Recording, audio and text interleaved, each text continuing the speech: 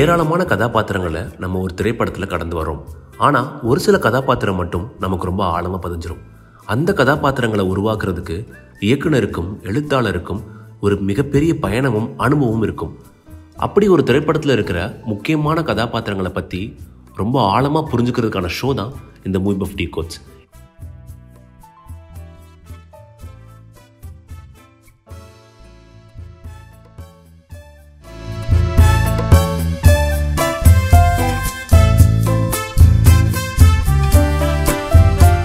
முதல்ல அந்த teammate second ஹாஃப்ல இருக்கிற அந்த டீம்மேட்ஸ் செகண்ட் ஹாஃப் ஃபுல்லாக ஒரு ஆஃபீஸ்க்குள்ளே தான் இருக்க போகுது. அப்படிங்கிறப்போ அந்த ஆஃபீஸில் இருக்கிற அவரோட டீம், அந்த ப்ரொட்டகனிஸ்ட், அதாவது மணிகண்டன் கீழே இருக்கிற 4 பேர் இருக்காங்க, 2 பொண்ணுங்க 2 பசங்க. அந்த 4 பேரோட கேரக்டருமே ரொம்ப பியூட்டிஃபுல்லாக இருந்தது. சும்மா வந்துட்டு போயிட்டு சிஸ்டம் வந்து நோண்டிட்டு போகாமல் ஒவ்வொருத்தவங்களுக்கும் எல்லாமே படத்தில் வந்து ஒரு லவ்வோட கனெக்ட் ஆயிருக்காங்க. சரி, ஸோ அப்படியே அந்த 4 பேரும் ஒரு அந்த டீமுக்குள்ள இருக்கிற ஒரு பையன் ஒரு பொண்ணை ஒன் சைடாக லவ் பண்ணுறாரு. ஸோ அதுக்கு ஒரு பாத்ரூம்ல அழகான சீன் ஒன்று இருக்குது, அங்கே ஹீரோ கனெக்ட் ஆகிறாரு. அதுக்கப்புறம் அதில் ஒரு பொண்ணு வந்து முந்தின சீனில் நீங்கள் சொல்கிறீங்க அது மாதிரி வந்து எனக்கு வேலையோட இன்னொரு விஷயம் முக்கியமாக சொல்லி கிளம்பி போகிறாங்க. ஸோ அந்த பொண்ணுக்கு ஒரு பிரச்சனை ஏற்படுது, அங்கே ஹீரோ காப்பாற்றுறாரு. ஸோ அங்கே அந்த ஹீரோவை திருப்பி அவங்க ஒன் சைடாக லவ் பண்ணுறாங்க. அப்புறம் சரவணன் ஒரு பியூட்டிஃபுல்லான கேரக்டர், அந்த கேரக்டர் வந்து ஹீரோவோட ஒய்ஃபே லவ் பண்ணுறாங்க. ஸோ இப்படி இந்த கேரக்டர் வந்து டிசைன் எப்படி எங்கே உருவாச்சு? முதல்ல இந்த கேரக்டர் எழுதும் போது கேரக்டர்ஸாக வந்து எல்லாமே ரியல் லைஃப்பில் இருக்கக்கூடிய கேரக்டர்ஸ் தான். இது ஐடியாவை வந்து எனக்கு நான் ஃபிலிம் இன்ஸ்டியூட்டில் படித்தேன். ஃபிலிம் இன்ஸ்டியூட்டில் எடிட்டிங் படித்தேன். என் கூட என்னுடைய நண்பர் ஒருத்தர் இருந்தார். அவருக்கு அங்கே படிக்கும் போதே வீட்டை விட்டு ஓடி வந்து ஒய்ஃப் ப்ரெக்னெண்ட்டாக இருந்தாங்க, லிவிங் டுகெதரில் இருந்தாங்க. ஒரு ஒரு ஒரு இடத்துல வீடு எடுத்து இங்கே இருக்கிற இந்த ஃபஸ்ட் ஹாஃபில் நீங்கள் பார்க்குற காட்சிகள் எல்லாமே அவர் பக்கத்தில் இருந்து பார்த்ததுனால தான். நான் எப்படி எனக்கு ஃப்ரெண்டாக வரும் அப்படின்னா அது வரைக்கும் கிளாஸ்மேட்டாக இருக்கான். அப்போ இந்த குழந்தை பிறந்துருச்சு அப்படின்னு சொல்லும் போது எனக்கு நம்பிக்கை இல்லை. என்ன அவன் குழந்தை பிறந்துச்சுன்றான், கூட பிடிக்கிறான் அப்படின்னு எல்லோரும் கிளம்பி இன்ஸ்டியூட்லேருந்து போகிறோம். போனோடனே எனக்கு அவன் ஒரு மாதிரி நான் அது வரைக்கும் அவன் மேலே எனக்கு இருந்த ஒரு ஒரு ஒரு ஒரு இது இருக்கும்ல, இவன் எப்படிப்பட்டவன் அப்படின்ட்டு, அது ஒரு மாதிரி உடஞ்சி போய் எனக்கு ஒரு மாதிரி எக்ஸைட்டிங்காக இருந்துச்சு அவனை பார்க்கும்போது. ஏன்னா ஆள் பார்க்க ஒரு மாதிரி ரஃப் அண்ட் டஃப்பாக இருப்பான், பயங்கர ஒரு மாதிரி இருப்பான் அவன். ஸோ இவன் எப்படி இது எப்படின்னு எனக்கு ப்ராசஸ் பண்ணுறது கொஞ்சம் டைம் ஆச்சு. அப்புறம் அந்த குழந்தை வளர நான் அவன் கூடவே இருக்கேன். அப்போ அந்த ப்ராசஸை நான் பார்க்குறேன். ஒரு அப்பாவாக அவன் மாறுறதும் அவனுக்காக வாங்கிக்கிற விஷயங்களும். இப்போ வெளியில் போகிறோன்னு வச்சுக்கோங்களேன், ஒரு ஷாப்பிங் போகிறேன்னா அவன் எப்படி என்னத்துக்கெல்லாம் அவன் இன்வெஸ்ட் பண்ணுவான், செலவு பண்ணுவான்றதை பார்த்து ரொம்ப நடுத்தர வீட்டு பையன்தான் அவன், ரொம்ப பணக்கார அப்படிலாம் கிடையாதுன்னு வச்சுக்கோங்களேன், என்ன மாதிரி பையன்தான் ஆகணும். அவனுக்காக அவன் வாங்கிக்கிற பொருளும் அதில் கொஞ்சம் மிச்சம் பண்ணி அவன் குழந்தைக்கு சில விஷயங்கள்லாம் வாங்குவான். நமக்கு என்னன்னா இவன் இப்படி ஒரு ஃபேஸை காட்டுறானே நமக்கு அப்படின்லாம் இருக்கும். அதெல்லாம் எனக்கு சின்ன சின்னதாக என்ன நீங்கள் எப்படி ஒரு கேரக்டராக இருந்தாலும் அப்பாவா ஆகும்போது ஒரு மாற்றம் ஒன்று ஏற்படுதில்ல, அது எனக்கு தெரியல. நான் ஏறக்குறைய அவங்களுடைய உணர்வை இங்கே கடத்த பார்த்துருக்கேன், அதுதான் பண்ணியிருக்கேன். அது எனக்கு இன்னும் கல்யாணம் தான் இருக்கு, இன்னும் குழந்தை பிறக்கல எனக்கு. இப்போ அதனால சொல்கிறேன், எனக்கு அந்த தந்தையான மூமெண்ட் எனக்கு எப்படி இருக்குன்னு தெரில. நான் அதை ரீக்ரியேட் பண்ண ட்ரை பண்ணியிருக்கேன். நான் பார்த்து எக்ஸைட் ஆன விஷயத்த ரீக்ரியேட் பண்ண ட்ரை பண்ணியிருக்கேன். என் டீம்லேயே ஒரு பையன் இருக்கான் கல்யாணம் சொல்லிட்டு, அவனுக்குமே வீட்டை விட்டு ஓடி போய் என்னோட அசோசியேட் டைரக்டர், அவங்களுடைய லைஃப்லேயும் அந்த ஸ்ட்ரகிள்ஸ் ஃபினான்ஷியலாக அவங்க எப்படி ட்ராவல் பண்ணாங்க, ஒரு 3 இயர்ஸ் அவங்க எப்படி வந்து கஷ்டப்பட்டு ஒரு லெவலுக்கு வந்தாங்க, அதெல்லாம் நானும் விட்னஸ் பண்ணுறேன். ஸோ இதெல்லாமே எனக்கு வந்து ஏன் இது எவ்வளோ ஆர்கானிக்காக இருக்குன்னா இதெல்லாம் நான் பார்த்த விஷயங்கள். அது அது நமக்குள்ளே ஒரு உணர்வு ஏற்படுத்தும். அது ஆட்டோமேட்டிக்காக உங்களுக்கு சொல்லும், இது நீ படத்தில் வை அப்படின்ற மாதிரி உங்களுக்கு ஒரு ஒரு பெல் அடிக்கும் அது. ஸோ அப்படியான விஷயங்களை வந்து ஃபர்ஸ்ட் ஹாஃப் ஃபுல்லாக நான் அடிக்கிட்டேன். ஸோ அதனால தான் அது எனக்கு தெரிஞ்சு ரொம்ப கரெக்டாக ஒர்க் அவுட் ஆயிருக்குன்னு நினைக்கிறேன். செகண்ட் ஹாஃப் பார்த்தீங்கன்னா இந்த first version first draft of ஸ்கிரிப்டில் எப்படி இருக்கும்னா செகண்ட் ஹாஃபும் இதே இன்டென்சிட்டியோட போகும். நான் வச்சுருந்த ஃபஸ்ட்டு வெர்ஷனில் அது இருக்கும். ஃபுல்லாகவே பார்த்தீங்கன்னா ஒரு ட்ராவல் இருக்கும், ரொம்ப இன்டென்ஸாக இறுக்கமான ஒரு இதே கேரக்டர்ஸ் தான் இருப்பாங்க. ஆனால் அது வேறு மாதிரியான விஷயங்களை பேசும், ஒர்க் ஸ்பேஸை வேறு மாதிரி காட்டணும்னு நினச்சி இயக்குனர் ராம் அவர்கிட்ட நான் வந்து இந்த கதையை போய் நரேட் பண்ணுறேன். ராம் சார் கிட்ட போய் சொல்கிறேன். அப்போ அவருக்கு பேரன்பு படம் ரிலீஸ் ஆயிருக்கு, ஃபுல் கதையை உட்காந்து கேட்குறாரு. 5 வருடங்களுக்கு ஆமாம். ஏன்னா இது பல பேர்கிட்ட ட்ராவல் பண்ணி இந்த ஸ்கிரிப்ட் வந்துச்சு. இதுக்கு முன்னாடி இவங்க இப்போது ஒலிம்பியா மூவிஸு, இப்போ லைக்கா, அதுக்கெல்லாம் முன்னாடியே ஒரு ப்ரொடியூசர் இருந்தார். அவரு கூட நான் கொஞ்ச நாள் ட்ராவல் பண்ணிட்டு இருந்தேன். அது ஆக்சுவலி மலையாளத்தில் ஒரு ப்ரொடியூசருக்கு நான் பிச் பண்ணியிருந்தேன். இது ரொம்ப யாருக்கும் சொல்லலை, மலையாளத்தில் ஒரு ப்ரொடியூசர் கிட்ட பிச் பண்ணியிருந்தேன். என்னன்னா குறைஞ்சபட்சம் இந்த மலையாளத்திலேயாவது பண்ண முயற்சி பண்ணுவோம் இந்த கதையை அப்படின்னு சொல்லிட்டு. ஏன்னா இந்த பீட்டில் வந்து மலையாளத்தில் ஏற்றுப்பாங்கன்னு நான் அங்கேயும் என்னோட நண்பருடைய ஒரு உறவினர் அவர் அந்த ப்ரொடியூசர். ஸோ அவர்கிட்டையும் நான் போய் அவருக்கு ரொம்ப பிடிச்சிருந்துச்சு. ஆனால் அவராலே அந்த கால் எடுக்க முடியல. இது நல்லா இருக்கா நல்லா இல்லையான்ற கால் அவருக்கு எடுக்க தெரில. அப்போ அவர் என்ன பண்ணுறாரு, என்ன இயக்குனர் ராம் அவருக்கு பழக்கன்றதுனால இயக்குனர் ராம் கிட்ட அனுப்புகிறாரு. என்ன ராம் சாருக்கு அப்போ பேரன்பு ரிலீஸ் ஆகிருக்கு. நான் இப்போ ராம் சார்கிட்ட போய் கதையை ஒரு 3 நேரம் நரேட் பண்ணுறேன். ஃபுல்லாத்தையும் கேட்டுட்டு அவர் என்ன சொன்னார்னா, தம்பி நீ ஒரு விஷயம் பண்ண ட்ரை பண்ணுற, அதை நான் ஏறக்குறைய பேரன்புல பண்ணியிருக்கேன், எனக்கே பல பிரச்சனைகள் வருது, அதனால் நீ முதல் படம் பண்ணுற, ஒரு இடத்துக்கு போகணும், உன்னை பார்த்தா எனக்கு சில விஷயங்கள் தோணுது, சாதிக்கணுன்ற எண்ணங்கள் இருக்குது, அதை தப்பாக போகிறதுக்கான சான்சஸ் நிறைய இருக்குது. ஒருவேளை அவங்க அதை பண்ணிட்டா கூட இப்போ நான் சொல்கிறவங்களெல்லாம் அவங்க வந்து உனக்கு படம் பண்ணுறாங்க பண்ணலன்றதை தாண்டி பண்ணுவாங்க. ஆனால் இந்த மாதிரி வேற ஒரு பெர்ஸ்பெக்டிவ்ல நீ பண்ணனா அது இன்னுமே நல்லா ஜெயிக்கும், வேற மாதிரி நல்லா இருக்கும்னு சொல்லி எனக்கு ஒரு அட்வைஸ் ஒன்று கொடுக்குறாரு. இத்தனைக்கும் அவர் மீட்டரில் தான் ஒரு படம் எடுத்துகிட்டு போகிறேன், கதையை எடுத்துகிட்டு போகிறேன். ஆனால் அது ஏன் தெரில, அவர் அதை அந்த நேரத்தில் சொன்னார்னு தெரில. செகண்ட் ஹாஃப் நீ கொஞ்சம் ஒர்க் பண்ணுப்பா, அது இப்படி வேறு மாதிரி பண்ணலாமே அப்படின்னு எனக்கு ஒரு இது பண்ணுறேன். சரி, அவ்வளோ பெரிய ஃபிலிம் மேக்கர் சொல்கிறாரு அப்படின்னு சொல்லிட்டு அப்புறம் அங்கேருந்தே கிளம்பி நேராக டேனியல் பாலாஜி அவர் வீட்டுக்கு வரேன். டேனியல் பாலாஜி எனக்கு நல்ல நண்பர். திருவான்மையூரில் அவர் வீட்டு மொட்டை மாடியில் புலம்பிக்கிட்டே இருக்க உட்காந்து. சரி உட்காடுறா, பண்ணலாண்டா உட்காடுறா. அப்புறம் செகண்ட் ஹாஃபில் உட்காந்து இரவு முழுக்க விடிய பேசுகிறோம் 2 பேரும். ஒரு ஸ்ட்ரக்சர் அன்றைக்கி நைட்டே எனக்கு கிடச்சிருச்சு. 2 பேரும் பேசி அவருமே ஒரு டைரக்ஷன், என்னோட சீனியர் அவர் இன்ஸ்டியூட்டில். ஸோ அவருமே ஒரு கதையெல்லாம் நிறைய டிஸ்கஸ் பண்ணுவோன்ற மாதிரி இருக்கும். ஏதாவதுன்னா அவர்கிட்ட போயிடுவோன்ற மாதிரியான ஒருத்தர். இப்போ அவர் ஒரு ஸ்ட்ரக்சர் கொடுத்தார். 2 பேர் பேசி இரவு முழுக்க உட்காந்து பேசி ஒரு ஸ்ட்ரக்சரை ரெடி பண்ணுறோம். கன்வின்சிங்காக இருக்காது, கமர்ஷியலாகவும் எனக்கு சரி இது கொஞ்சம் நல்லாவே இருக்குன்னு சொல்லி அங்கேருந்து தொடங்குது இந்த இது. ஸோ அப்போ இந்த கேரக்டர்ஸ்லாம் வேற விதமாக ட்ரீட் பண்ணணும். சூசைட் சீன் அதுலேயும் இருந்துச்சு, அதுலேயுமே சூசைட் சீன் இருக்கும். ஆனால் அது வேற மாதிரி இன்டென்ஸாக இருக்கும், இது ஃபன்னாக இருக்கு. ஸோ இதில் ஃபன் எலிமெண்ட்ஸாக டார்க்காக ஹியூமர் உள்ள நம்ம மீட்டருக்கு இந்த கதைக்கு ஏற்ற மீட்டரில் நம்ம ஹியூமர் சொருவலாம் அப்படின்றது தான். ஏன்னா அவங்க சொல்லாமல் சொல்கிற விஷயம் என்னென்னா, இந்த கதைக்கு ஹியூமர்ன்றது தேவை. அதுதான் ரொம்ப கனெக்டடாகவும் இருந்தது. இன்னொரு விஷயம், வாழ்த்துக்கள்ல நீங்க அடுத்து லைக்காவோட படம் சைஸ் பண்றதுக்கு அதுதான் ஆரம்பிக்கணும்னு நினைச்சேன். பட் நீங்க இது சொல்லும்போது ஸோ இந்த கேரக்டரையும் தவிர்த்து இன்னும் 2 முக்கியமான கதாபாத்திரம் என்னன்னே தெரியாது. ஒரு ஆட்டோல ஏறி ஃபர்ஸ்ட் குழந்தையோட போறாரு, அப்புறம் குழந்தை இல்லை, அதுக்கப்புறம் திருப்பியும் ஏறி வரும்போது ஒரு சிரிப்பு இருக்கு இல்லையா, அங்க அவருடைய ஃபுல் கேரக்டரை நீங்க அவ்வளோ சின்ன ஸ்கிரீன் ஸ்பேஸ்ல பியூட்டிஃபுல்லாக எஸ்டாப்ளிஷ் பண்ணியிருந்தீங்க. அதே மாதிரி அந்த ஆர்ஃபனேஜ்ல இருக்கிற அந்த லேடி மேனேஜர் ஃபர்ஸ்ட் உள்ள விடல, அவங்க ஓரளவுக்கு கணிச்சிடறாங்க மாதிரி தான் நீங்க காமிக்கிறீங்க. அதுக்கப்புறம் அவங்க உள்ள விடுற மாதிரி சொல்றாங்க, அது ஒண்ணு. அப்புறம் ஐடி மேனேஜர், அந்த ஃபன்னுக்கு அது கொஞ்சம் ஆட் பண்ண மாதிரி இருந்தது. ஏன்னா அதை பண்ணும்போது இவருக்கு ஒரு கொஞ்சம் கெத்தா ஒரு ஃபைட் பண்ற சீன் ஒன்று இருந்தது. ஸோ தட் அங்க திருப்பியும் அவங்க ஒய்ஃபோட அந்த விமனைசர் மாதிரி ஒரு சீன் இல்லையா. ஸோ இது மாதிரி சின்ன கேரக்டர்கள்.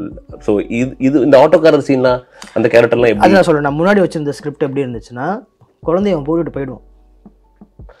ஓகே, போட்டுட்டு ஊரை விட்டு ஓடிடுவான் பயந்து, போலீஸ்ன்னு ஒரு மாதிரி. அந்த சின்ன பையன் அந்த வயசுக்கேற்ற ஒரு பக்குவம் இருக்கும், அவனுக்கு அவ்வளோதான் இருக்கும். போலீஸ்ன்னு ஊரை விட்டு ஓடிடுவான். ஓடி போய் 6 மாதம் கழிச்சு ஒரு ட்ராவல் ஒன்று நடக்கும் லைஃப்பில். ஒரு 6 மாதம் ட்ராவல் இருக்கும். ஊர் பக்கம் யாருக்குமே கான்டாக்ட் இல்லாமல் பயந்து வாழ்ந்து ஒரு ட்ராவல் இருக்கும். அதில் ஒரு ரியலைசேஷன் மூவ்மெண்ட் பண்ணி தப்பு பண்ணிட்டோன்னு சொல்லி திருப்பி அந்த ஆசிரமத்துக்கு வருவான். வந்து பார்த்தா குழந்தைய தத்து கொடுத்துருப்பாங்க, வேற ஒருத்தங்க வாங்கி தத்து எடுத்திருப்பாங்கன்ற மாதிரி ஒரு சீக்வன்ஸ் போகும். திருப்பியும் குழந்தை அவன் கைக்கு வரும். ஒரு சின்ன, அது ஒரு ரொம்ப பெருசாக இருக்காது, ஒரு சின்ன ட்ராவலுக்கு அப்புறம் திருப்பி அவன் கையில் குழந்தை வந்துடும். அங்கே அழுவான்ற மாதிரி அங்கே கூட நான் அழுவ வைக்கல. அவன் கையில் வச்சோன்னா அந்த இடத்துலேயே வந்து அவன் ரியலைஸ் பண்ணிட்டேன். 2 இடத்துல நான் வச்சிருந்தேன் அழுவுற மொமெண்ட். ஒன்று குழந்தைய தூக்குறது, இல்லை படத்தோட கிளைமேக்ஸில் வச்சுக்கலாம். நான் என்னோட வெர்ஷனில் வந்து நான் ரொம்ப ஸ்டப்பனாக இருந்தது கிளைமேக்ஸில் அழுவுறதை வச்சுக்கலாம்.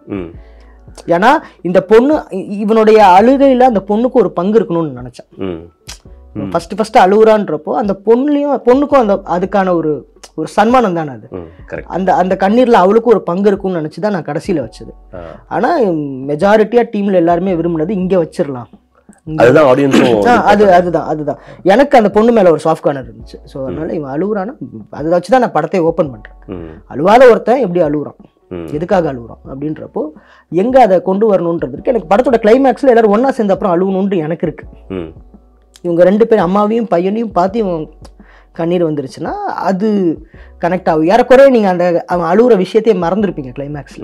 நம்ம அந்த மாதிரி ட்ரீட் பண்ணி வச்சிருந்தேன், அப்படி நான் ட்ரீட் பண்ணி வச்சிருந்தேன். ஸோ கிளைமேக்ஸ்ல வரும்போது அம்மா இல்லை ஃபர்ஸ்ட் சீன்ல சொன்னால அப்படிதான் நான் பண்ணணும்னு வச்சிருந்தேன். ஆனா டீம்ல அப்புறம் ஹீரோலாம் வந்து கொஞ்சம் இல்லை இங்கேயே வச்சிடலாமா. அப்போ அது எப்படி நம்ம ஒரு ஸ்க்ரீனுக்கு கொண்டு வருதுன்றப்போ இந்த ஆட்டோக்காரரோட கேரக்டர் எனக்கு கொஞ்சம் இன்ட்ரெஸ்டிங்காக இருந்துச்சு. ஏன்னா அவர் ஒரு மாதிரி சஸ்பீஷியஸாகவே பார்த்துருப்பாரு. ஏன்னா இது எல்லாத்துக்கும் பின்னாடி நம்ம அப்ட்ராக்டாக சீன்ஸ் பண்ணி வைக்கிறோம் நம்ம. இப்போ இந்த இன்சிடென்ட்டுக்கு பின்னாடி ஒரு கதை கண்டிப்பாக இருக்கும். இப்போ என்னன்னா அவன் ஹவுசிங் போர்டில் குழந்தையோட ஒரு ஆட்டோவை பிடிக்கிறான். அப்போ அந்த ஆட்டோக்காரங்கிட்ட கேட்டிருப்பாங்க. உங்களுக்கு இது இருந்திருக்கும் உங்களுடைய? எனக்கு தெரியாது, எனக்கு தெரியும். ஃபுல் டிராஃப்ட்ன்றத விட இவங்களோட கேரக்டர் ஹிஸ்ட்ரின்னு நமக்கு ஒன்று இருக்கும் எப்பயுமே. ஸோ ஒரு இன்சிடென்ட்டுக்கு முன்னாடி என்ன டிராவல், இதுக்கெல்லாம் நம்ம சீன்ஸ் பண்ண முடியாது. ஆடியன்ஸ் ரொம்ப அறிவாளியா இருப்பாங்கன்ற ஒரு, அவங்க இதை புரிஞ்சுப்பாங்கன்ற ஒரு நோக்கத்துல தான் நம்ம இதை எழுதுறோம். அது அவங்க அதுதானே அவங்க அழுகுறாங்க. இதெல்லாம் அவங்களுக்குள்ள சப்கான்சியஸா ப்ராசஸ் ஆகுறதுனால தான் அவங்களுக்கு கண்ணில், ஆடியன்ஸுக்குமே கண்ணில் தண்ணி வருது. அப்போ அந்த ஆட்டோக்காரன் சீன் நீங்க சொல்றதுக்கு என்ன காரணம்னா, அந்த ஆட்டோக்காரனுக்கு பின்னாடி அந்த மொமெண்ட் ஆட்டோவில் ஏறினதுலேருந்து அவன் இந்த ஆசிரம் மரம் வரைக்கும் ஆட்டோக்காரனோட எமோஷன்ஸ் எப்படி இருக்கும், அவனுக்கு எவ்வளோ கேள்விகள் இருந்திருக்கும். இவன் யாரு, குழந்தையோட வரான், யாரு குழந்தை, இவன் குழந்தை, நல்லவனா கெட்டவனா, எவ்வளவு இருக்கும். அவர் உட்காந்து யோசிச்சுக்கிட்டு இருப்பாரு. திரும்பினோடனே இவன் வரதை பார்த்தோன்னே இப்படி, அது ரொம்ப பியூட்டிஃபுல்லா இருந்தது. ரெண்டாவது நான் பின்னாடி கேரக்டர் ஆரம்பிக்கிறேன். அமித்தோட கேரக்டர் எல்லாரோட லைஃப்லையும் ரொம்ப வருஷமா டிராவல் பண்ண ஃப்ரெண்ட்ஸ் கேங்ல இப்படி ஒரு ஃப்ரெண்ட் இருப்பான். அவன் என்னன்னா கொஞ்சம் வெல் செட்டில்டு, ஒரு 4-5 பேர் வந்து மிடில் கிளாஸ் கொஞ்சம் வெல் செட்டில்டா இருப்பான். ஸோ அவன் இந்த பணத்தை வந்து எந்த ஒரு எதிர்பார்ப்பு இல்லாமல் திருப்பி கிடைக்கணுங்கிற எதிர்பார்ப்பு இல்லாம செலவு பண்ணுவான், நல்லா பார்த்துப்பான். அந்த ஒரு இடத்துல சொல்லியிருப்பீங்க நீங்க கூட, ஏன்னா உனக்கும் பையனுக்கு தான் பிறந்திருக்கேன் அப்படிங்கிறது இருந்தது. அவனோட வீடை கொடுக்கறது, லாஸ்ட் வரைக்கும் அவனோட டிராவல். ஸோ அந்த கேரக்டர் இல்லை, அந்த மாதிரி கேரக்டர்ஸ் நிறைய பேர் இருக்காங்க எனக்கு. நான் ஒரு டைம்ல மணிகண்டன் தான், எனக்கு ஒரு 2-3 அமித்து இருக்காங்க என் லைஃப்ல. ஸோ என்னை ரொம்ப ரொம்ப குழந்த மாதிரி பார்த்துக்கிட்ட சில நண்பர்கள் இருக்காங்க, நிறைய பேர் இருக்காங்க. ஸோ அவங்க கிட்ட இருந்து இன்புட் தான் இது. அவனை எந்த விதத்துலையும் அவனை ஹர்ட் பண்ணி என்ன ஹர்ட் பண்ணிடக்கூடாது அப்படின்ற மாதிரி ரொம்ப கான்சியஸாக என்னை ஹேண்டில் பண்ணுவாங்க. இன்னொரு முக்கியமான அந்த கேரக்டரோட ஆர்க் என்னன்னா, அந்த கேரக்டர் வந்து எல்லா ஃப்ரெண்டையுமே ஒரே மாதிரி பாக்குறாங்கிறது எங்க தெரிஞ்சதுன்னா, அவன்கிட்ட சொல்லாம ஒரு கேங் அவன் வீட்டுக்கு வந்து சரக்கு அடிக்கிறாங்க. அப்போ நீங்க என்ன சொல்றீங்கன்னா, டே என்கிட்ட சொல்லிட்டு வந்திருக்கலாமேடா அப்படின்னு சொல்லும்போது அவன் எல்லா ஃப்ரெண்ட்ஸையும் ஒரே மாதிரி தான் பாக்குறான். அவனுக்கு எந்த ஒரு பாகு இல்லை, அதுதான் அவன் கேரக்டர். அதுதான் அவன் கேரக்டர். அவனுக்கு என்னன்னா நிறைய சர்க்கிள்ஸ் இருக்கு. கரெக்ட். ஒன் ஆஃப் எல்லாருக்குமே நிறைய சர்க்கிள்ஸ் இருக்கு. ஸ்கூல் சர்க்கிள் இருக்கும், காலேஜ் சர்க்கிள் இருக்கும், ஆஃபீஸ் கொலீக்ஸ் இருப்பாங்க. சர்க்கிளா மாறிட்டு இருக்கும். ஆனா நம்மளுக்கு இப்போ எனக்கு பெஸ்ட் ஃப்ரெண்ட் யாருன்னா நான் ஒரு பேர் சொல்லுவேன். ஆனா எனக்கு நிறைய ஃப்ரெண்ட்ஸ் இருக்காங்க, நிறைய சர்க்கிள்ஸ் இருக்கு. ஒருத்தனுக்காக நான் உயிரை கொடுப்பேன் அப்படின்ற மாதிரி ஒருத்தன் எனக்கு இருப்பான். அது அவங்க 2 பேரும் அவங்களோட கதை. அப்போ அந்த கேரக்டரோடைய நட்பு வட்டாரத்தையும் நம்ம யூஸ் பண்ணிக்கிறோம். இப்போ அவனை எவ்வளோ நம்ம வந்து ஒரு மாதிரி நம்ம யூஸ் பண்ணிக்க முடியும்ன்ற ஒரு கேரக்டரை என்னெல்லாம் நம்ம வந்து யூட்டிலைஸ் பண்ணிக்கலான்ற ஒரு மூமெண்ட் தான் அது. ஸோ அது ஏறக்குறைய பார்த்தீங்கன்னா இவனுக்கு ஏதோ பண்ணிடுவானுங்க அந்த பொண்ணு அப்படின்ற மாதிரி தான் இருக்கும். அந்த கண்ணியமும் காப்பாற்றணும் நம்ம. இவன் ஃப்ரெண்ட்ஸை நான் தப்பா காமிச்சினா இவன் தப்பான அந்த ஒரு ரெஸ்பான்சிபிலிட்டியும் இருக்கு நமக்கு. ஸோ அவங்களையும் அவன் எவ்வளோ பிடிச்சிருந்தாலும் சிஸ்டர் தான் சொல்லுவான், தேங்க்யூ சிஸ்டர், அதுதான் இருக்கும். எக்ஸு போட்டு கொடுங்கன்னு ரிக்வஸ்ட் தான் பண்ணுவான். யாருக்குன்னு ஒரு கண்ணியம் ஒன்று மெயின்டைன் பண்ணுன்ற அந்த கேரக்டருக்கு ஒரு இன்ட்ரெஸ்டிங்கான ஒரு இது இருந்தது.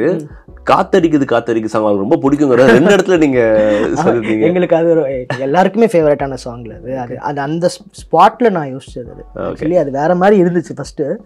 பட் அது ஒரு நம்ம எங்க இந்த சீனை இன்ட்ரெஸ்டிங்கா பண்ண முடியுன்ற ஒரு ஸ்பாட்ல ஒரு டீடைலிங் போயிட்டே இருக்கு. ஸ்பாட்ல எல்லாருமே பேசிட்டு இருப்போம். இப்போ ஹீரோ வந்து ஒரு இன்புட் கொடுப்பாரு, இப்படி ஆரம்பிச்சுக்கலாம் இப்படின்னு எல்லாருமே ஹீரோயின் சொல்லுவாங்க. ஹீரோயின்லாம் சூப்பரா ஒரு விஷயம் சொல்லியிருந்தாங்க. எனக்கு அதெல்லாம் ரொம்ப, அவங்க தன்னை மீறி ஒரு விஷயம் சொன்னாங்க ஹீரோயின்லாம். இது முடிச்சிடறேன் நான் ஃபர்ஸ்ட். என்னன்னா அதான் அந்த ஸ்பாட்ல அந்த காத்தடிக்குது மேட்ரு வந்துச்சு எனக்கு.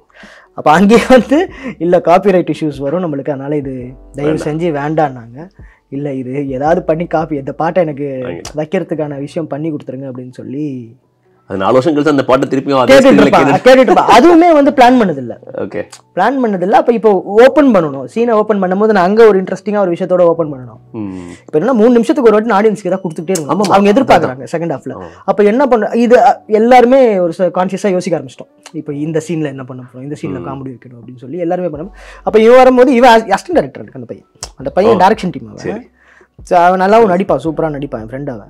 அப்படின்னு இருக்கப்போ அவன் சதீஷ் உள்ளவா மீசையெல்லாம் இது பண்ணு, கெட்டப் சேஞ்ச் பண்ணு அப்படின்னு சொல்லி அவனை ஒரு மாதிரி மாற்றி அங்கே உட்கார வச்சு சீன் ஓப்பன் பண்ணுறதுக்கு அது ஒரு மாதிரி நல்லா இருந்தது. சும்மா வந்துட்டு போகிற மாதிரி கதாபாத்திரங்கள் இல்லாமல் ஒவ்வொரு கதாபாத்திரத்துக்கும் ஒரு இது கொடுக்கும்போது மனசில் பதியுது. முக்கியமாக நம்ம பழைய சீனை மறந்துட்டு டக்குன்னு அந்த சீனுக்குள்ள வந்து. ஆமாம், ஸோ அதுவே இது கூட அதுதான் இந்த ப்ராசஸே ரொம்ப எக்ஸைட்டிங்காக இருக்கும் சார். உங்களுக்கு கதை எங்கேருந்து எடுக்கிறோம், எப்படிலாம் மாறும்னு சொல்ல முடியாது. பிகாஸ் நான் ஸ்கிரிப்டில் வந்து இந்த ஸ்கிரிப்டில் என்ன ஆகுனா, ஹீரோயின் நம்ம ஹாஸ்பிட்டலில் என்கவுண்டர் பண்ணுவோம். அந்த மூமெண்ட் இருந்துச்சு ஃபர்ஸ்ட் வெர்ஷன்ல. அவங்க கரெக்டாக கிளம்பும் போது தான் உள்ள வருவார் ஹீரோ. உள்ள மேலே இருப்பாரு, இறங்கி வரும்போது பார்த்தா இவங்க அப்பாவை பார்த்து ஃபாலோ பண்ணி போய் பார்த்தா காருக்குள்ள ஒரு சீன் இருக்கும். காருக்கு இந்த பக்கம் இப்போ உள்ள அந்த பொண்ணு இவனை திட்டிட்டு போற மாதிரி எதுக்கு திட்டுது என்ன திட்டுதுன்னு அவனுக்கு தெரியும். இவனோட பாயிண்ட் ஆஃப் வியூவில் மட்டுமே அது ஓடும். இது இருந்துச்சு ஸ்கிரிப்டில், இது இருந்துச்சு. அப்போ நம்ம அந்த தண்ணி குடம் உடையறதுக்கு முன்னாடி நம்ம ஒரு வீட்டில் ஒரு இவங்க 2 பேருக்கு ஒரு கான்வர்சேஷன் இருக்குல்ல, அடிச்சுட்டு அந்த பொண்ணு பேசுகிற வசனம். அப்போ நாங்கள் உட்காந்து ரிஹர்ஸ்லாம் பண்ணிட்டு இருக்கும்போது அப்போ ஹீரோயின் சொல்கிறாங்க, இதுக்கப்புறம் நான் இவனை 4 வருஷம் கழிச்சு தான் பார்ப்பேன்ல அப்படின்னுச்சு. எனக்கு ஒரு நிமிஷம் அது தூக்கி வாரி போட்டுச்சு எனக்கு. அது ஆமா இல்ல நல்லா இருக்கும்ல அப்படின்ற மாதிரி. அப்ப அந்த இடத்துல அந்த சீனை தூக்கிட்டேன் நான். அதை ஷூட் பண்ண வேணாம், அதை விட்டுறலாம் அப்படின்னு சொல்லிட்டு நாங்க அதை கேன்சல் பண்ணிட்டோம். அந்த ஷூட் அப்படியே இது பண்ணிட்டோம் நாங்க. அது வேண்டாம், அதை விட்டுறலாம். ப்ரொடக்ஷனாகவும் நம்மளுக்கு கொஞ்சம் காப்பாற்றின மாதிரி, அவங்களுக்குலாம் ப்ரொடக்ஷனுக்குலாம் எப்பாடா அப்படின்னு திடீர்னு ஏதாவது சொல்கிறேன். அது யதார்த்தமாக அவங்க சொன்னாங்க. அப்புறம் நான் அவங்ககிட்ட சொல்கிறேன், இல்லைங்க நீங்கள் ஹாஸ்பிட்டல், ஓ ஆமாம் இல்லை அப்படின்னாங்க. பட் ஒரு ஃபோன் கால் அட்டன் பண்ணலன்னா 4 வருஷம் ஒருத்தன் பாருங்க பொண்டாட்டி பேசிட்டேன் அப்படின்றது வந்து எனக்கு கொஞ்சம் எக்ஸைட்டிங்காக இருந்துச்சு. அப்போ எவ்வளோ பெரிய பிரிவாக இருக்கும். காலைல கிளம்பி ஆஃபீஸ் போனவன் அவ்வளோதான் முடிஞ்சு, அந்த பொண்ணை காணும். அந்த கேரக்டருக்கு நிறைய கேள்விகள் இருக்கு எனக்கு. அந்த 2 பேரோட கேரக்டர் நான் லாஸ்ட்டாக வரேன். அதுக்கு முன்னாடி அந்த கோகுல் பூமி பில்டர்ஸ் ஓனர் இருக்கார் இல்லையா, அவருடைய களமே ரொம்ப சூப்பராக இருந்தது. அவரை ஃபர்ஸ்ட் வந்து ஸ்கூலில் மீட் பண்ணுறாரு. அங்கே வந்து கொஞ்சம் சீரியஸாக போய் ஃபன்னாக முடிஞ்சுது. ஸ்னீக் பீக்கும் ரொம்ப அழகாக இருந்தது. முடிஞ்சதுக்கப்புறம் கட் பண்ணா 2 பேரும் பார்க்கிங்ல ஒரு இதுல உட்காந்துருக்காங்க ரோட்ல, அங்க வாடா போடான்னு பேசுறாரு. ஸோ உடனே அந்த கனெக்ட் இருந்தது. பெருசா டீடைலிங்லாம் இல்லாம ஒரு 4-5 இடத்துல பேசாம டக்குன்னு பேசுறாரு. அதுக்கப்புறம் அவங்க மீட் பண்ற எல்லா இடங்களுமே அந்த பூமி கன்ஸ்ட்ரக்ஷன் சம்பந்தமாவே இருக்கு. ஒன்னும் மொட்டை மாடியில வேலை பார்க்குற மாதிரி இருக்கு, இல்லைன்னா பார்க்கிங்ல இருக்கு. ஸோ அந்த அளவுக்கு அந்த கேரக்டர் நீங்க பில்ட் பண்றீங்க இல்லையா. ஸோ பியூட்டிஃபுல்லா இருந்தது. முக்கியமா அந்த மாதிரி கேரக்டர் வந்து அந்த கேரக்டர் தான் முக்கியமா வேலை வாங்கி கொடுக்குற மாதிரி ஒரு கேரக்டர். வேலை வாங்கி அவர் இன்ஃபுளுன்ஸ் பண்ணி ஒரு வேலை வாங்கி கொடுத்துறாரு. இந்த வேலை வாங்கி கொடுக்குற கேரக்டர் ஒரு பொண்ணு ஒருத்தவங்க வர்றாங்க. அந்த பொண்ணு அங்க ஒரு பியூட்டிஃபுல்லான டயலாக் இருந்தது. மேபி அந்த டயலாக்காக அந்த பொண்ணு இந்த மாதிரி இல்ல, அந்த டயலாக் கவின் கொடுத்தது. Super dialogue. ஆமா சூப்பர் டயலாக். அது என்ன மேட்டர்னா கவின் எனக்கு கொடுத்த டயலாக். அது ஆக்சுவலி இந்த சீனோட கோர் கண்டென்ட் கவின் ஒரு டயலாகா கவின் சொல்லிட்டே இருக்கான் மச்சான். இங்க நான் அதிகமா டயலாக்ஸ் பேச விட மாட்டேன். கவினை போட்டு பயங்கரமா ரெஸ்ட்ரிக்ட் பண்ணிக்கிட்டே இருப்பேன் நான். இல்ல மச்சான் அது வேண்டாம் வேண்டாம் வேண்டாம் வேண்டாம்னு சொல்லி ஃபர்ஸ்ட் ஆஃப் எல்லாம் கவின் போட்டு சாகடிச்சிட்டேன் நான். அந்த மாதிரி நிறைய இந்த மாதிரி டைலாக்ஸோட வர்றேன். எனக்கு என்னன்னா என்னோட ஸ்டைல் என்னன்னா டைலாக்ஸ் இல்லாம ஒரு சீனை கன்வே பண்ணிடணும் அப்படின்றது. இப்போ கவின் ரொம்ப ஸ்டப்பனா இந்த இடத்துல மச்சான் இதை வச்சே ஆகணும், தயவு செஞ்சு சூப்பரா இருக்கும், விட்டுருன்னு இருந்தான். எனக்கு என்னன்னா அது அகைன் அது ஒரு பஞ்ச் வசனம் மாதிரி மாறிடுமோன்ற பயம். அது ரொம்ப செட்டிலா இருந்தது. ஆமா ஆமா ஆமா. அந்த பொண்ணு நமக்கே ஒரு கோவம் இருந்தது. ரொம்ப சின்ன சத்தம் வந்தாலும் இப்படி பண்ணிட்டே அப்படிங்கிறப்போ என்னன்னா நான் உங்களால நாங்க பெரியவங்களானோம், ஆனா உங்களோட பெரியவங்களா. அது அந்த சீனோட நான் எழுதி அவ்வளவு பெருசா கம்போஸ் பண்ணி வச்சிருந்த சீனை ஒரு 2 லைன்ல திருக்குறள் மாதிரி சொல்லி விட்டாங்க. ஸோ அப்படி அது அந்த இடத்துல அவன் சொல்லும் போது எனக்கு ஃபர்ஸ்ட் ஒரு பயம் இருந்துச்சு. இது ஏதோ ஒரு மாதிரி கிரிஞ்ச் ஆயிடுமோன்ற மாதிரி பயம் வந்துச்சு. அவர் கவின் கிட்ட கேட்டேன், ஏப்பா ஏன்னா இதை வைக்கிற அப்படின்னு. அப்படியே சிரிச்சான். சரி நீ யாருக்கும் மெசேஜ் சொல்ல போற போல, யாருக்கும் நீ சொல்லிக்கோ அப்படின்ட்டு. எனக்கு என்னன்னா நான் ஃபேமிலியோட ரொம்ப அட்டாச்சான ஒரு ஆளு. எனக்கு அதை எடுக்கும் போதே ஒரு பயம் இருந்துச்சு. நம்ம ஃபேமிலியில யாராவது பார்த்து நான் யாரையாவது குத்தி காட்டணும்னு நினைச்சுப்பாங்களோன்ற ஒரு பயம். இந்த டைலாக்லாம் ரொம்ப ஹெவியா இருந்தது ஆக்சுவலி. அது யாரு கனெக்ட் பண்ணிப்பாங்களோ அப்படின்றப்போ இருந்தது. ஆனா இதுக்கு அது ஒரு பெரிய ஏதாவது நம்ம ஏதாவது யாருக்காவது குத்தி காட்டுற மாதிரி அனுப்பி அந்த மாதிரி லெவல்ல தான் இருந்துச்சு. சரி ஓகே தப்பா இல்ல, அவ்வளவுதான். நம்ம அந்த கால் தான் நம்ம எடுக்கிறோம். தப்பா இருக்கா தப்பா இல்லையான்னு பார்த்தோம். ஸ்கிரிப்ட் எந்த அளவுக்கு அஃபெக்ட் பண்ணா கிடையாது. சரி ஓகே நம்ம சில இடத்துல சில லிபர்ட்டி எடுத்து சில விஷயங்கள் பண்ணலான்றது அது ரொம்ப ஹானஸ்டா இருக்கிற நேரத்துல நம்ம அதை எடுத்துக்கலாம். ஸோ அப்படி வந்தது அந்த டைலாக். அந்த கோகுல் கேரக்டர். ஸோ அவரு சின்ன இடத்துல சொல்லிட்டு போறாரு சிம்பிளா, டே உங்க அம்மா சொல்லிடாத அப்படின்ட்டு. அவரும் ஒரு ஃபேமிலிக்கு ஒய்ஃப் பயந்தவர். ஒன்று ஃபர்ஸ்ட் ரெஜிஸ்டர் பண்ணிடுறேன். இந்த படம் வந்து நீங்க எல்லாரும் நான் வந்து ரொம்ப ஸ்கிரிப்டடா ஃபாலோ பண்ணி ரொம்ப டிசிப்ளின்டா எடுத்த மாதிரி எல்லாரும் அதை சொல்றது வந்து அதை விட முக்கியமானது என்னன்னா கதாபாத்திரங்கள். அதுதான் சொல்றேன். இல்ல அதுதான் என்னதான் இப்போ என்னன்னா இந்த கேரக்டர்லாம் வந்து அதான் சொல்றேன். இந்த பூமி பில்டர்ஸ் கோகுல்ன்றது வந்து ஃபர்ஸ்ட் இல்ல. நான் அவரை வேற ஒரு ப்ரொஃபஷன்ல வச்சிருந்தேன். விடிவி சாரே கிடையாது ஃபர்ஸ்ட். அது வந்து கதையிலே ஒரு சீரியஸான ஒரு கேரக்டர். அது வந்து இவர் வச்சு சௌபின் ஷார் வச்சிருந்தேன் நான் மைண்ட்ல. ஒரு மலையாளி கேரக்டர் ஒருத்தர், ஒரு இவனுக்கு ஹெல்ப் பண்ற மாதிரி ஒரு கேரக்டர், சீரியஸான ஒரு கேரக்டர் அப்படின்ட்டு. இப்போ நம்மளுக்கு என்னன்னா ப்ரொஜெக்ட் ஃபர்ஸ்ட் படம் இல்ல அது பார்ப்போம். ப்ரொடக்ஷனா நம்மளுக்கு சில கன்ஸ்ட்ரெயின்ஸ் இருக்கும். இப்போ நம்மளுக்கு லொகேஷனுக்கு இதெல்லாம் லொகேஷன்ல தான் நம்ம கம்மி பண்ண முடியும் காசு. இதுதான் சொல்ற பாருங்க, லொகேஷனாவே நம்மளுக்கு சில ப்ராப்ளம் வரும். லொக்கேஷனுக்கு பெரிய அமௌண்ட்லாம் கொடுத்து ஒரு நாளைக்கு 1 லட்ச ரூபாலாம் போட்டு நம்மளால் ஷூட் பண்ண முடியாது. குறைஞ்சபட்சம் 50,000 ரூபா ஆகிடும். அந்த 50,000 ரூபான்றது எங்களுக்கு பெரிய காசு. அந்த 50,000 ரூபா இருந்துச்சுன்னா நாங்கள் வேறு விஷயம் பண்ணலான்றது. அப்போ எங்கன்னா போயிட்டு நான் கேட்டேன் ப்ரொடக்ஷனில், உங்களுக்கு எங்கெல்லாம் ஃப்ரீயாக ஷூட் பண்ண முடியுன்ற இடங்கள்லாம் முதல்ல கொடுங்க அப்படின்னு சொல்லி நான் கேட்டுட்டேன். ரிவர்ஸ்ல இருக்கு. ஆமாம். இதெல்லாம் வந்து பார்த்தீங்கன்னா ப்ரொடியூசர் ஒரு பில்டர். ஓகே. எங்கே ஷூட் பண்ண முடியும், உங்களோட சைட்ஸ் என்னென்ன இருக்குது, அந்த சைட்ஸ்லாம் கொஞ்சம் பார்க்கலாமான்னு சொல்லி நானும் கேமராமேனும் ஒரு ரெக்கி போனோம்.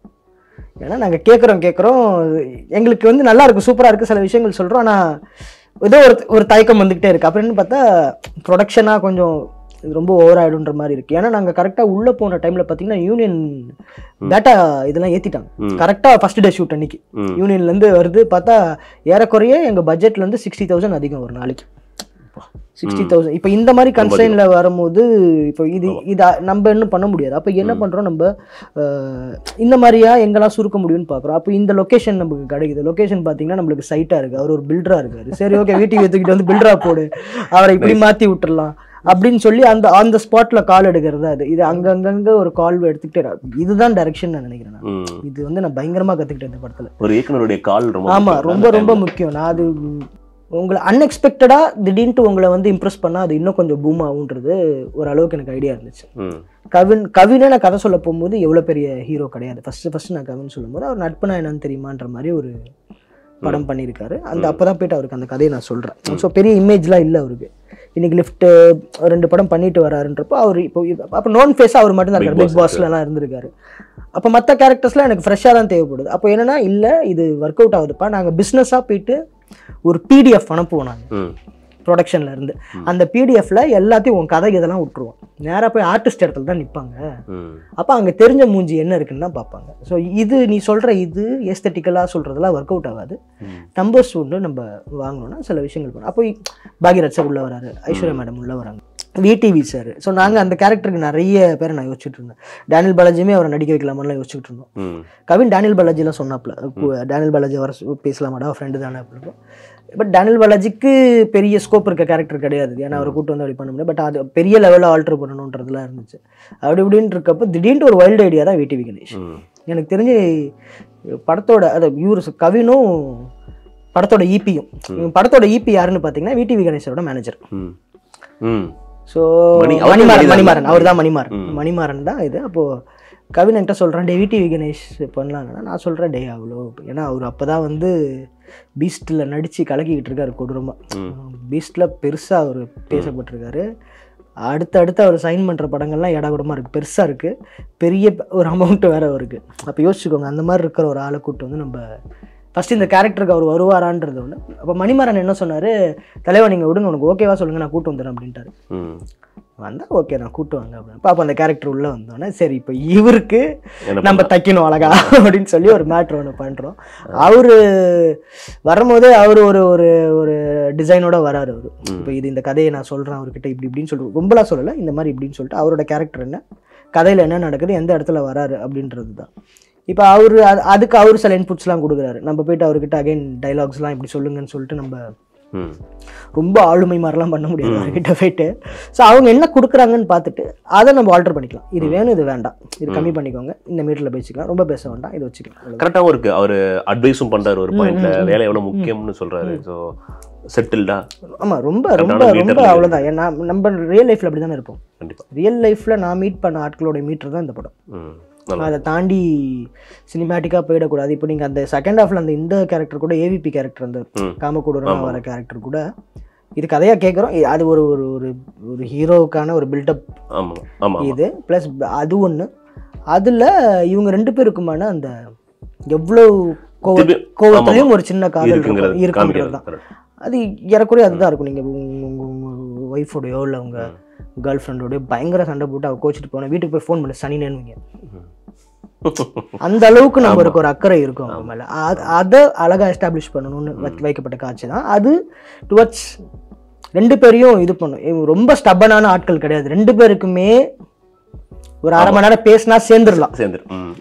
யாரு ஃபர்ஸ்ட் பேசுவாங்கன்றது தான் இதுல ஈகோ தான். இது இவனுக்குமே அந்த ஆசை அடி மனசுல இருக்கும், அது எனக்கு தெரியும். அந்த பொண்ணுக்கு அதை விட அதிகமாக இருக்கும். ஏன்னா இவனை பார்த்துட்டு இவன் கூடவே இவ்வளோ நெருக்கமாக உட்காந்துட்டு போகிறேன், இவனை காப்பாற்றி. அப்போ அந்த சுச்சுவேஷனில் அவரோட மைண்ட் செட் எப்படி இருக்கும், பார்த்துக்கிட்டே இருப்பா.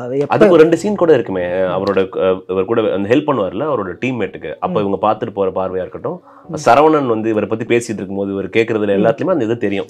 பேசினா 2 பேரும் சேர்ந்து. ஆமா, ரொம்ப பெர்ஃபெக்டான ஆட்கள்லாம் கிடையாதுங்க. அவங்களுக்கு ஆசை இருக்கு, ஆனா அதை காமிச்சிக்க மாட்டாங்க. அப்படிதான் எஸ்டாப்லிஷ் பண்ண. ஆமா, அப்படிதான் எஸ்டாப்லிஷ் பண்ணிருக்கோம். அதற்கான காட்சி தான். அடுத்த முக்கியமான கதாபாத்திரம் வந்து சரவணன். இந்த கேரக்டர் வந்து எப்படி பார்த்தோம்னா, செகண்ட் ஹாஃப்ல ஒரு டீம்ல ஒரு ஆளா வராரு.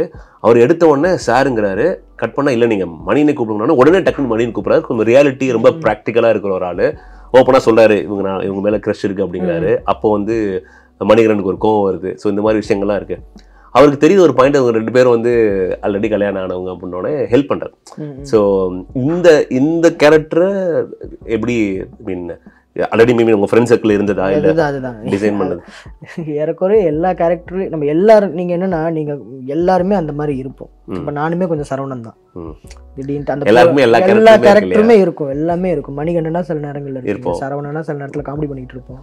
மிக்சடா தானே இருக்கும். அவ்வளவுதான், அவ்வளவு லைட் ஹார்ட்டடா தான் இருக்காங்க இன்னைக்கு. எனக்கு தெரிஞ்சு ரொம்ப இன்டென்ஸா பண்றாங்களா எனக்கு தெரியல. ரொம்ப அவங்க கரெக்டா, அது கரெக்டான விஷயம். அது ரொம்ப அதை லவ் பண்ணலாம், அப்படி இல்லைன்னா கூட கூல் அப்படின்றது வந்து அது லவ் ஃபெயிலியரை ரொம்ப ஹைலைட் பண்ணி அது ரொம்ப சோகமாக்க வேண்டிய விஷயமா காட்டவும் எனக்கு விருப்பப்படல. அந்த கேரக்டர் அதை ஜாலியாக எடுத்து இன்னொன்று அவ்வளோதான் நான் முடிஞ்சு போயிடுச்சு அப்படின்ற விடுறதோட இல்லாம உதவியும் பண்ணுவோம். ஆமா, லாஸ்ட்ல அந்த பையனை தூக்கிட்டே லாஸ்ட்ல அந்த கேபின் நீங்க நல்லா கூர்ந்து கவனிச்சு பாருங்க. சரவணன் சொன்ன ஐடியா தான் ஒர்க் அவுட் ஆயிருக்கும். 2 பேரும் ஒரு ரூம்ல விட்டு தனியா விட்டுனா சேர்த்துருவாங்கன்றது தான் கிளைமேக்ஸ். ஆமா, சரவணன் அதனாலதான் அந்த குழந்தை தூக்கிட்டு வெளில போவார். அவன் சொன்னதுமே கடைசியில ஒர்க் அவுட் ஆயிருக்கும். அது அவன் கடைசியில மென்ஷனும் பண்ணிருப்பான்ல. ஆமா, என்கரேஜ்ல வரும் சொல்லுவாங்க, அவன் நான் தான் ஐடியா கொடுத்தான் ஒரு இடத்துல போட்டான். சரவணன் சொன்னதும் நடந்துருச்சு. ஸோ ஏறக்குறைய பாத்தீங்கன்னா சரவணன் வந்து அவன் ஒரு ப்ராக்டிக்கலான ஒரு ஆள். அப்படிதான் அந்த கேரக்டர் டிசைட் பண்ண. கொஞ்சம் அது அந்த காமிக்கலாவும் இருக்கணும், அட் த சேம் டைம் ஒரு சொல்லிட்டு போயிடணும், ஒரு கேரக்டரா இருக்கணும் அப்படின்றதுதான். இது எல்லாமே அதான். இது என்னன்னா பாலசரவணன் அவருக்காக வச்சிருந்த கேரக்டர். சூப்பர். அதனாலதான் இந்த கேரக்டர் பேர் சரவணன். நான் எழுதும் போதே பாலசரவணன் ஒரு மைண்ட்ல வச்சு, ஏன்னா பாலசரவணன் ஒரு சூப்பர் பர்ஃபார்மர், பயங்கரமான பர்ஃபார்மர், ரொம்ப எஃபர்ட்லெஸ்ஸா சில விஷயங்கள் பண்ணுவார். ஸோ அவர் இது பண்ணா பயங்கரமா இருக்கும். அப்படி அப்போ கவின் வந்து சில படங்கள்லாம் முடிச்சுட்டு தான் அந்த படம் பண்ற மாதிரி இருந்துச்சு. ஒரு டைமுக்கு அப்புறம் தான் ஸ்டார்ட் பண்ற மாதிரி இருந்துச்சு. கொஞ்சம் அங்க ப்ராசஸ்லாம் கொஞ்சம் இதுவானோடனே கவின் என்கிட்ட கேட்ட மச்சா போய் போயிடலாமா அப்படின்னா, அப்போ ப்ரொடியூசரும் ஓகே ரெடி அப்படின்ட்டாப்ல. இப்போ எனக்கு ஃபர்ஸ்ட் படம் நம்மளுக்கு கொஞ்சம் சீக்கிரம் நடக்குதுன்னு அப்படின்றப்போ பசங்களோட சேர்ந்து கிணத்துல குதிச்ச மாதிரி குதிச்சிட்டேன். அவன் அவங்க கிட்ட என்ன சொல்ற, பசங்க எல்லாம் பயன்ட்டானுங்க. என்ன இல்லை எவ்வளோ இருக்கு இதுல வேலை என்ன நீ, ஏன்னா ஒரு 20-25 நாள்ல ஷூட் பண்ணும். எதுவுமே நாங்கள் ரெக்கிக்கு எதுவுமே பண்ணல. அப்படி ஒரு சுச்சுவேஷன் இருக்கு.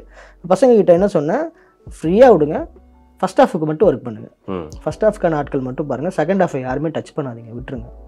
அந்த அந்த அந்த குழந்தைய தூக்குற வரைக்கும் டாடா சாங்கே ஸ்பிளிட்டாக இருக்கும். ஒரு 3 கெட்டப்பில் வருவாப்பில்.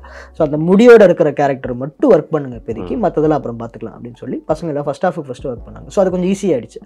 அப்புறம் ஒரு பிரேக் விட்டு இன்னும் நடுவில் ஒரு 10-15 டேஸ் எடுத்துக்கிட்டு செகண்ட் ஹாஃப்க்கான கேரக்டர்ஸ் லொக்கேஷன்ஸ்லாம் பார்த்து அதை லாக் பண்ணி அப்படி போகணும். ஸோ அது 2 இதுவாக நடந்துச்சு. அது ஆக்சுவலி நீங்கள் பார்த்தீங்கனாலே மணிகண்டனோட அந்த ரிசார்ட்ன்றது 3 ரிசார்ட் யூஸ் பண்ணிருந்தாங்க. 3 வீடு, அது லொக்கேஷன் கிடைக்காது. அந்த இதுல அமித்தோட வீடு பாத்தீங்கன்னா அது 3 வீடு. ஒரு கிச்சன் ஒரு இடத்துல இருக்கும், ஹால் ஒரு இடத்துல ஒரு வீட்டுல ஷூட் பண்ணுவோம், மொட்டை மாடி இன்னொரு வீட்டுல இருக்கும். அப்ப இதெல்லாம் வந்து ஒரு ஃபர்ஸ்ட் படத்துல வந்து நம்மளுக்கு அந்த சேலஞ்ச் இருக்குல்ல, அதை ஓவர் கம் பண்ணி ஆடியன்ஸ்க்கு அந்த டைவர்ஷனே இது என்னடா தப்பா இருக்க நிறைய இருக்கு. நீங்க நீங்க சொன்னீங்கன்னா ஃபர்ஸ்ட் சீன்ல இருந்து லாஸ்ட் சீன் வரைக்கும் நான் கடன்னு சொல்லுவேன் நான் என்னென்ன தப்பு இருக்கு அப்படின்னு.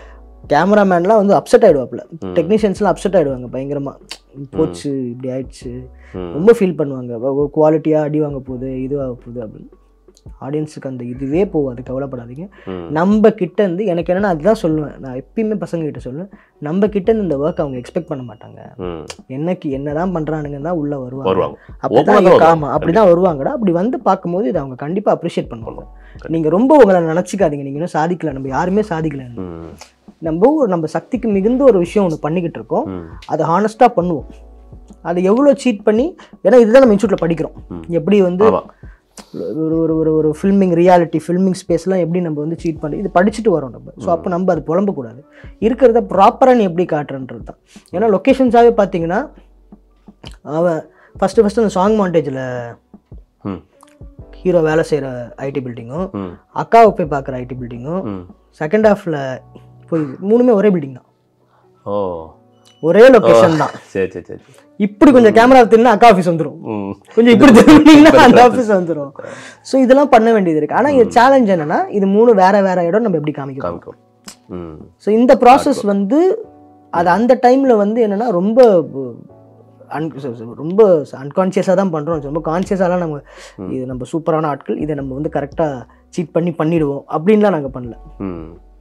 அந்த ப்ரெஷர், பீக் ஆஃப் த ப்ரெஷரில் நம்ம மேக்ஸிமம் எவ்வளோ இதை அவாய்ட் பண்ண முடியும்னு பார்க்குறோம். அது ஒரு மாதிரி ஹெல்ப் பண்ணுது. அப்போ அது ப்ரீ ப்ரொடக்ஷன்லேயே ப்ராப்பராக இதெல்லாம் லெசன்ஸ் எனக்கு அவசரப்பட்டு குதிக்கூடாது, கரெக்ட் டைமில் பண்ணணும் அப்படின்ட்டு. நம்மளுக்கு என்ன ரொம்ப டெஸ்பரேட்டாக இருக்கும், படம் பண்ணி ஆகணும்னு இருக்குது, இந்த சான்ஸ் விட்டுட்டு ஒரு 5 மாதம் 6 மாதம் ஆச்சு படம் நின்று போச்சு, இந்த மாதிரி தாட் ஒரு டேரக்டராக எனக்கு எவ்வளோ இருக்கும்.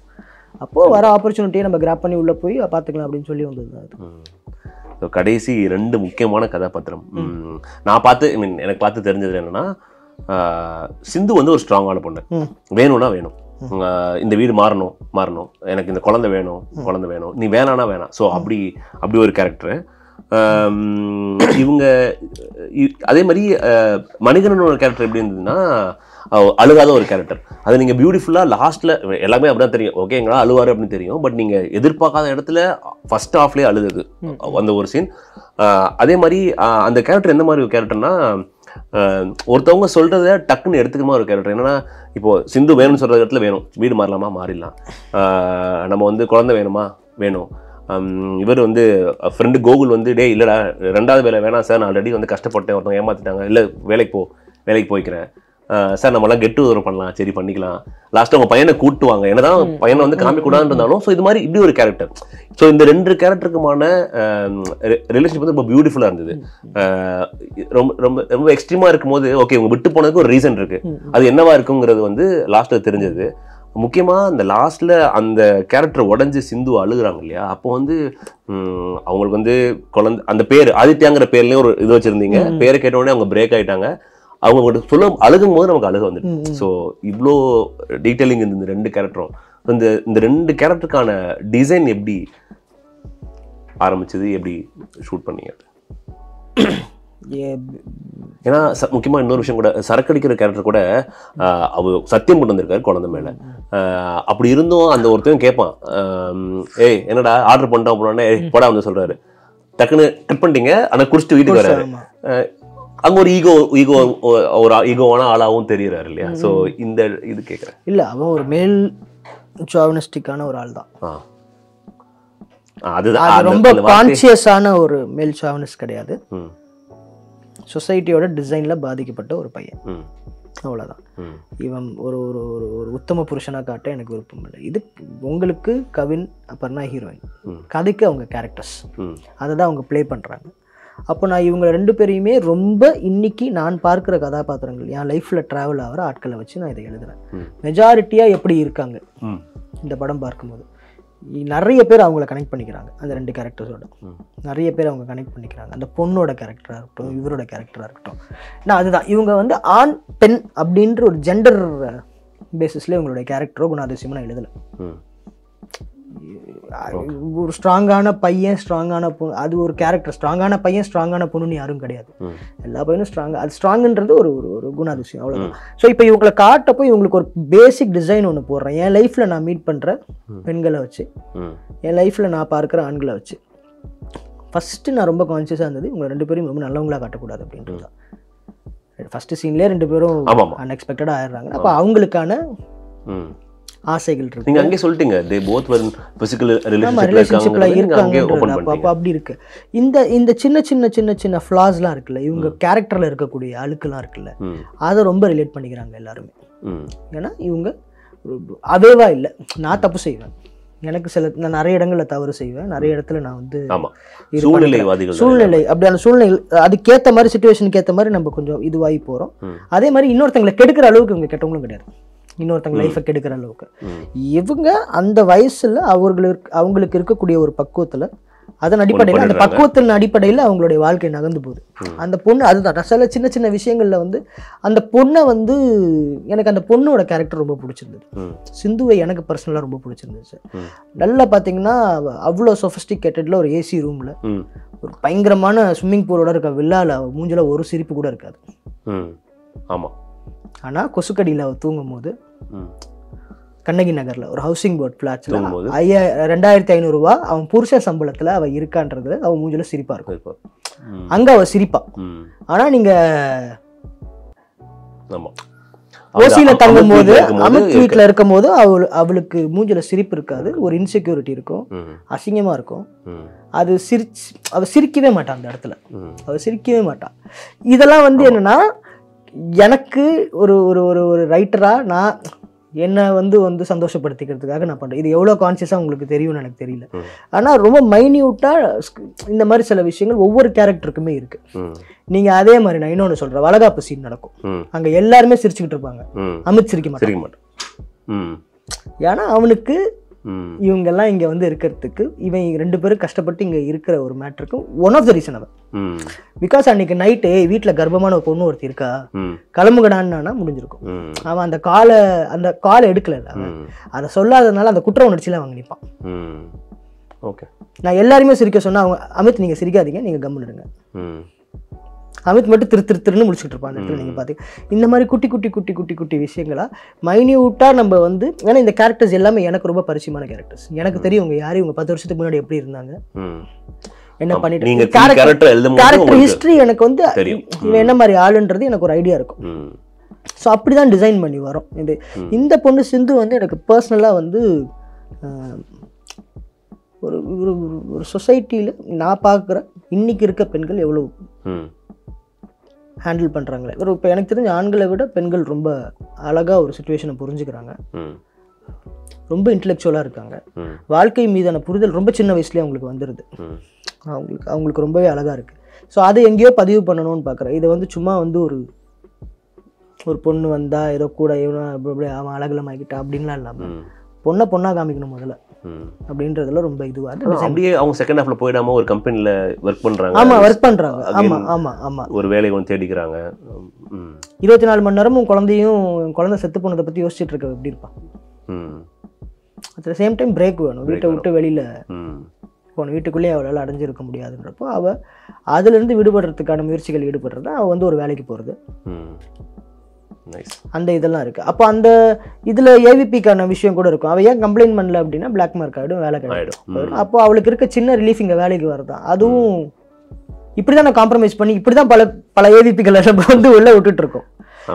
இது வந்து இது பாதிக்கப்படுதுன்றதுனாலதான் பல பேர் சுத்திட்டு இருக்காங்க. அந்த ஒரு சின்ன செல்ஃபிஷ்னஸும் இருக்குதா? ஆமா ஆமா செல்ஃபிஷ்னஸ்ன்றதை விட அது ஒரு கட்டாயம் தேவை அந்த பெண்களுக்கு. அப்ப அந்த வேலை போயிடுச்சுன்னா அந்த பொண்ணுக்கு எவ்வளவு பெரிய இழப்பு. இந்த பொண்ணுன்னு சொல்லல, எந்த ஒரு பொண்ணுக்குமே சொல்றேன். அப்புறம் இல்லைன்னா கல்யாணம் அப்படி இப்படின்னு சொல்லி ஒரு இது பண்றாங்க. அந்த காம்ப்ரமைஸ் ஒண்ணு இருக்குல்ல, வீட்டுல போய் பிடிக்காம ஒரு கல்யாணம் பண்ணிட்டு ஒரு லைஃப் இது பண்றதுக்கு இங்கே நான் கஷ்டப்பட்டுட்டு ஆஃபீஸ்ல இருந்துருவேன் இந்த தொல்லைக்கு நடுவுலன்னா அவங்க எடுக்கிற அந்த அதுக்காக ஒரு சில விஷயங்கள். ஆமா அது என்னோட ஏடி அழகா ஒண்ணு சொன்னாங்க.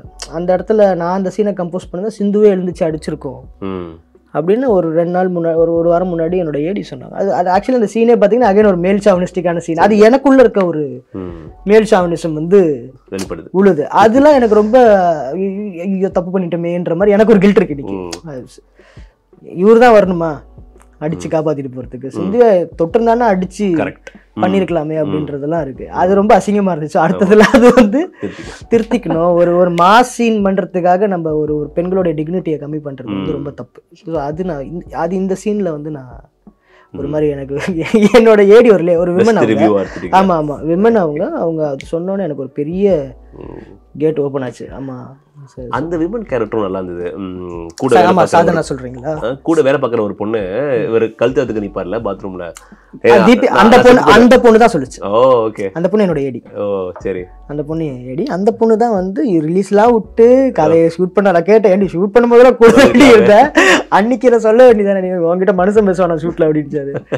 அப்போ அதுதான் அவங்க சூப்பரா சொன்னாங்க. சின்ன டயலாக் ஒன்று வரும், டேய் சொன்ன வீட்டுல பண்ணி பாடுறா அப்படின்றதுலாம் வந்து அதான் ஒரு அது பாருங்க அகைன் வந்து ஒரு பொண்ணுக்கு ஒர்க் ஸ்பேஸ்ல இருக்கக்கூடிய பிரச்சனைகள் நான் இதை காமெடியா சொல்லிட்டு போயிட்டேன் பட் அது எவ்வளவு சீரியஸான விஷயம் அது எல்லாருக்குமே இந்த செக்ஷுவல் இது இந்த லவ்ங்கிறது எல்லாத்துலயும் இந்த படத்திலே நீங்க ஃபுல்லா பாருங்க அவங்க இவருக்கு மணிகளோட அப்பா அம்மாவுக்கு ஒரு இது இருக்கு அவங்க அம்மா வெளில வர முடியாது இவருக்கு கோகுலுக்கு அம்மாட்ட சொல்லிடாதடா அப்படின்னு சோ இப்படி எல்லா இடத்துலயுமே லவ் கனெக்டா இருக்கும் எல்லா இடத்துலயும் இருக்கும் அது அம்மா மணிகனோட அம்மாவோட கேரக்டர் கூட அது எங்க அப்பா அம்மா தான் ரெண்டு பேருமே வந்து எனக்கு என்னன்னா நானும் எங்க அப்பா கனெக்ட் பண்ண முடியும் எங்க அப்பா எங்க அண்ணன் எனக்கு ஒரு அண்ணன் இருக்கான் நான் வேலை இல்லாத காலத்துலலாம் அவன் தான் எனக்கு காசு கொடுத்து ஹெல்ப் பண்ணது எல்லாமே ஸோ இதெல்லாமே நான் என் லைஃப்ல இருந்து எடுத்துக்கிறேன் அது ரொம்ப அவன் ரொம்ப எஃபர்ட்லெஸ்ஸா அவங்க அண்ணன் பண்ணிட்டு போவான் ஒரு டைம்ல குழந்தை யாருமே வேண்டாம் நான் பாத்துக்கிறேன் அப்படின்னு சொல்ற மூமெண்ட்ல இருந்து அமித்தும் அவங்க அண்ணன் கேரக்டரும்